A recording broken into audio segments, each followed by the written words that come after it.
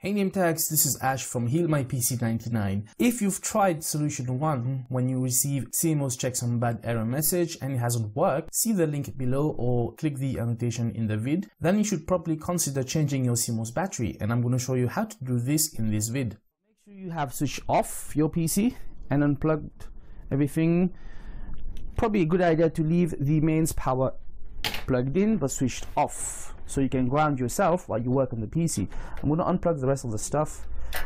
It's just an extra precaution to do. Let's take a look at my case, shall we? On first inspection, you're going to ask me, where is the CMOS battery?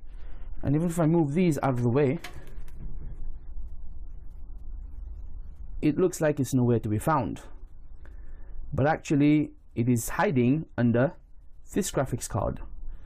So you should always try to find the manual for your motherboard if you can't find the CMOS battery. I have disconnected the PCI cable, and there's a retention tab just underneath there, which is a bit hard to get to. I'm going to pull out the graphics card, and here you go. This is the CMOS battery. Hope you can see that.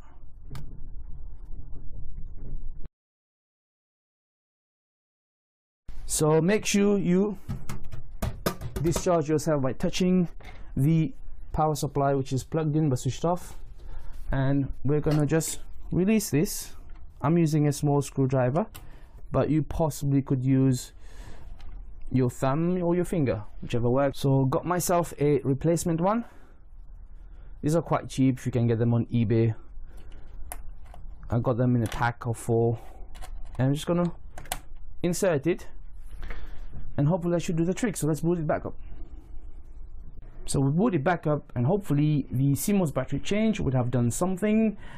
We got movement, and don't worry about that. The ID master, that's a different story.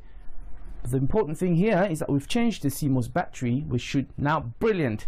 It's working, it's booting into my server. And there you have it, guys. Quick fix. Now the CMOS battery is responsible for retention of things like time on computer. So if you see that your time when you boot up, it's not matching up to the current time, and you have to adjust it on your Windows or on your whatever OS you're using, it'd be a good idea to change your CMOS battery. Sometimes you probably need to go into BIOS setting to reload the default. Lovely jubbly, my server is booting up quite nicely, battery is changed. So this was Ash from Heal My PC 99, and if you want to see more quick fix contents like these and a lot more tips and tutorials, then give me a like, dislike, comment, and give me a sub, and I will be releasing a lot more videos in the future. Once again, guys, until next time, peace out.